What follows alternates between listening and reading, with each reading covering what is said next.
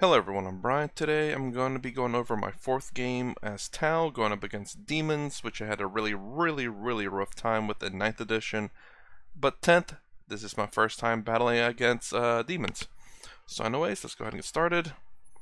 So, right here you'll see my commander in Crisis Suit. Even though it looks like a cold star, it's not. And stepping on a guy. I don't know, can we see if it goes? Oop, nope, it will not. So anyways, he's attached to this 6-man Crisis Suit squad. All of them has the battlesuit support system, which allows them to fall back and shoot. So my commander, in terms of other equipments, has 3 plasma rifles as well as 2 gun drones.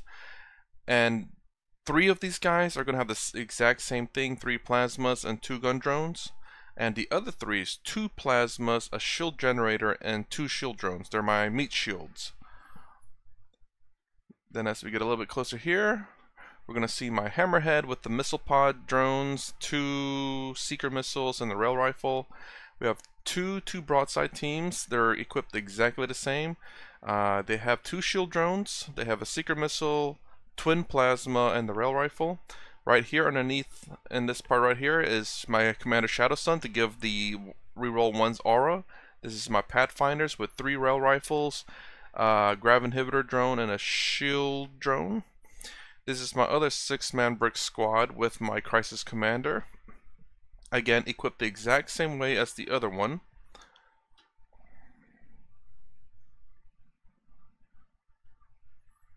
And don't mind this Crisis Commander right here. He looks a little bit weird, but it's okay. And don't worry about their missing arms. You know, I'm still piecing them together.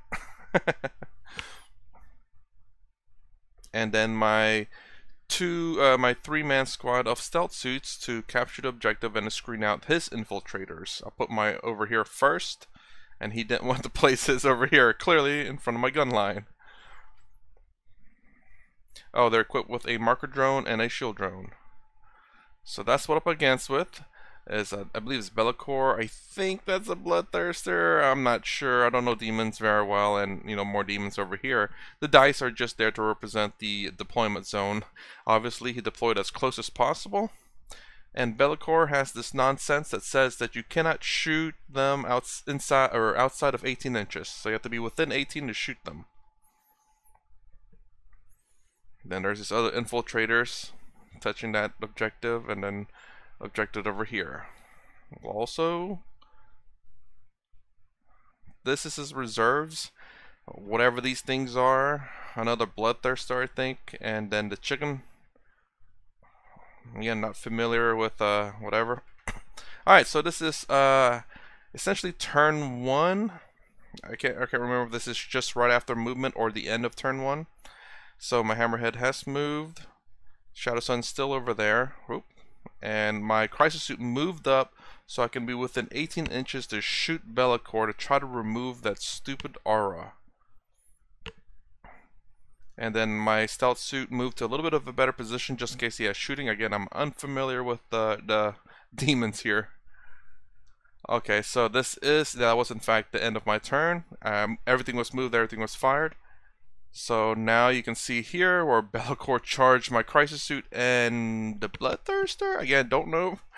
End up wiping out 2 of my meat drones, my shield drones, my meat shield drones, and 1 was left with 5 wounds left over. We did do some damage. He only has 14 life right here. Didn't do any damage to whatever this thing is.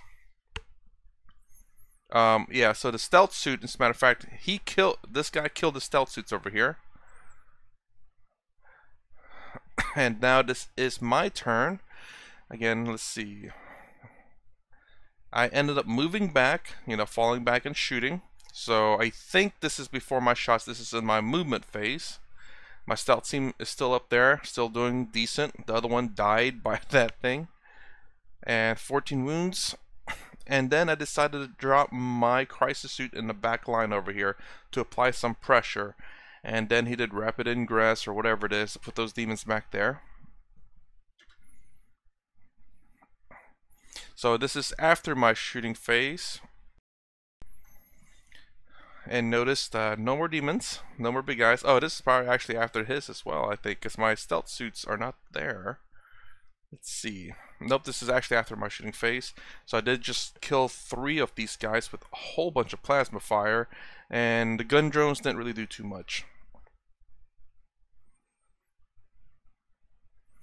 So this is his turn 2 now, because the freaking chicken popped in right behind my tank. This is, by the way, at the end of his turn.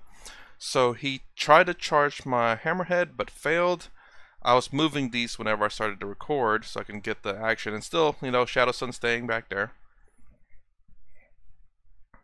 So my stealth team up here got killed by the chicken, and the rest of the crisis suit was killed by that guy that actually passed the charge.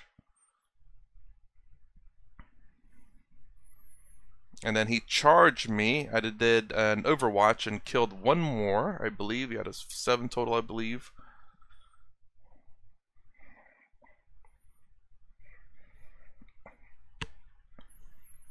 And now is was it turn 3? I moved the hammerhead away from the chicken because I didn't want to get charged. And then he got shot up by broadsides, everything I got in the front line. And you'll see over here, I end up moving forward and shooting out with all the plasmas into the squad and all the gun drones into this thing over here. So I killed 2 of whatever's left, whatever that thing is, and got rid of the other 2 of the non-characters. So this is a character. And yes, Tau will be charging that one thing there. There we go, charged, and it's gone. So I still have one of my meat shields here, the red shoulder blade, or 2 of them actually, and gun drones and shield drones. I don't put a gun drone and shield drone in every single one of these. I just put these out there as a representative. So this is double gun drone for my commander, double gun drones for the white shoulder pads, and double shield drones for the red ones. Alright, so this is his turn. I believe this is his turn 4. Turn 4? Turn 3? Anyway, one of the turns. He ended up charging my Shadowsun and completely flopping. Didn't even deal a single damage to her.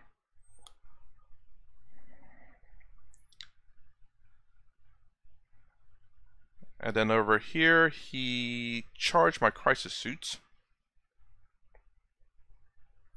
So on my turn, I end up... Oh, he did end up killing... I guess he ended up... Hold on, let me back it up a little bit.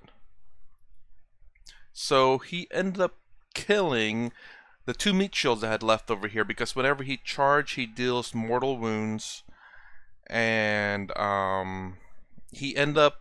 Whenever he charged also, I also end up failing my battle shock test.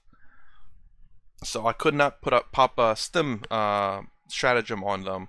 So they basically had to feel the pain. So in my turn, I fell back with Shadowsun, and guess what the bird's gonna eat? I should have messed with these guys, but I didn't have enough. I was too worried about the bigger threats on the battlefield, even though they were mostly gone now.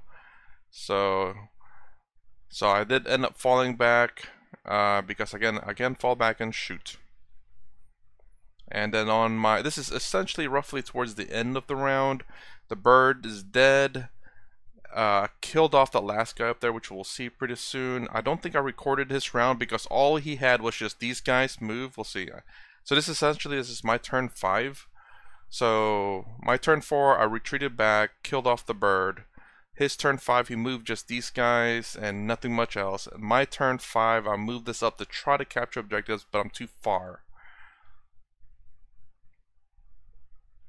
So he just, on his end of turn 4, he just moved these guys a little bit, you can see. And this is actually my movement before I shot. I moved up so I can try to get rid of the blue guys because they have OC1 and these yellow things. I think they're OC0, he said. So if I can get rid of the blue ones, I could get rid of them capturing an objective. But again, yeah, I didn't really do much over there because I couldn't capture an objective. I was too far away. Those guys were untouched, and the only thing that was left from that squad was just those 2 guys left after the plasma shots and the gun drone shots. I ended up moving these guys back right there. So, yep, that was my experience. 4th time playing them, so they seemed to be quite effective, even against demons with essentially everyone having a 4-up invul saves. But my biggest thing is scoring points. So again, this is, what is it? I did tactical missions, so every round was kind of like a new mission because I'd mostly complete them, and then on turn 2, let's see if I can rewind back. Roughly turn 2. Again, since I can't really push, and I'm trying to screen them out from dropping between my broadsides and Crisis. These were just kind of the screening towards the front whenever he dropped in his reinforcements. So he killed my scoring group over there, which was kind of bad. And then my scoring unit over there got killed by the chicken. So at 1 or 2 turns, he prevented me from getting at least 10 points on the primary. So that's a thing that I'm struggling now is with scoring. So that, again, you know, as I play, I try to build a list first to make sure I can kill things, and then I worry about scoring, because if I can't kill anything, generally speaking, it's not fun. But obviously, if you can literally score and not kill a thing and win the game, which is kind of not good. So I focus on killing first and then scoring. So I did make a new list. I'm gonna see how that goes and eventually reveal it. But yeah, plasma with gun drones are very deadly. Plasma, reason why being, is it's a very medium-esque weapon. It's not for light, it's for elites, and can still deal with light and heavy things like these guys and tanks. Not super effective, but nonetheless, they're capable of it. And then the gun drones is for whenever they do go against, you know, light infantry and stuff. So what's that? 3, 6, 9, 3, 6, 9, 12. 13, 14, 15, 16, 17, 18. 18 plasma shots. Because there's 3, 3, 3, then 2, then another 3 if this guy's with 2, 2, and 2. 3, 3, 3 is 9, plus 2, 4, 6, that's 15. 16, 17, 18 with the commander. So 18 plasma shots can take out almost a 20-man brick. Then you have 2, 4, what's it, 1, 2, 3, 4. 4 times 4, 16 pulse rifle, pulse carbine shots, 20 inches.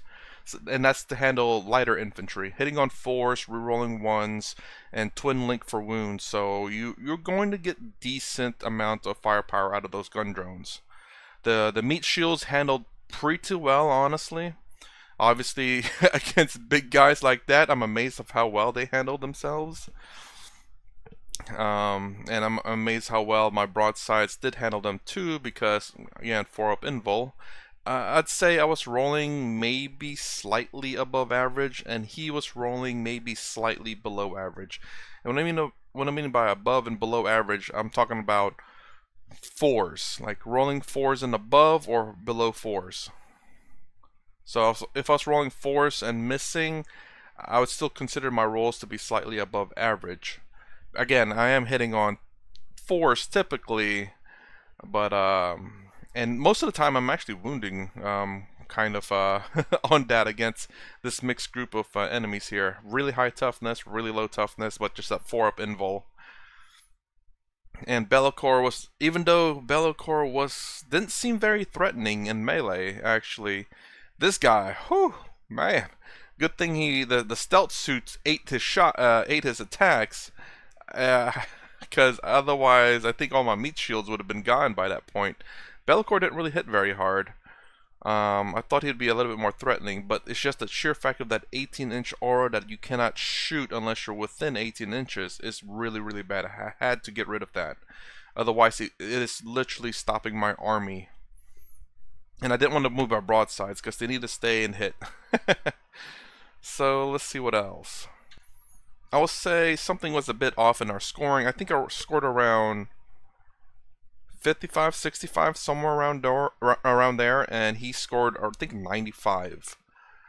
And this is the list that he's going to take to tournaments, and this is my list I will take to local tournaments. Again, not a professional player here. I love playing, having fun, thinking of weird things, and yeah. So my next objective now is that I found something that seems fairly decent in terms of killing. Now I'm going to try to run a list that I can at least do some killing and scoring. Oddly enough, I don't have all the models. I have a lot of town models, but I don't have the particular ones that I just added to my list. Well, anyways, let me know what you guys think. I mean, this is a very odd recording. I didn't have my setup, which I kind of want to do, but I kind of like this way easier. It's just, you know, I show it off and I just talk over my gameplay here. Hopefully this is a pretty good example of me displaying my gameplay, I guess. Anyways, let me know what you guys think, especially with my army list here. It's just, it is very, I would say it is quite very heavy. There's not enough mobility or sacrificial models, I guess you could say. My two stealth teams were kind of that, and they did in fact sacrifice themselves. I didn't have too many scoring units, and the biggest issue was the fact that most of them heavy hitter, heavy hitter, heavy hitter, and the Pathfinders, I kind of kept them back because I needed the rail rifles as well. I should have moved them out and pushed these guys forward, which I did. I was a little too worried about just so many demons, and I'm not aware of how they play. So I tend to, whenever I play against an army I never played against before, I don't research them or anything. So I figure it out on the spot, and usually that's how I'll learn how to play against the army, typically. I guess that's it. Anyways, let me know what you guys think down below. If you like my content, please consider subscribing. Thumbs up, thumbs down below. Thanks for watching. I'll see you in the next vid.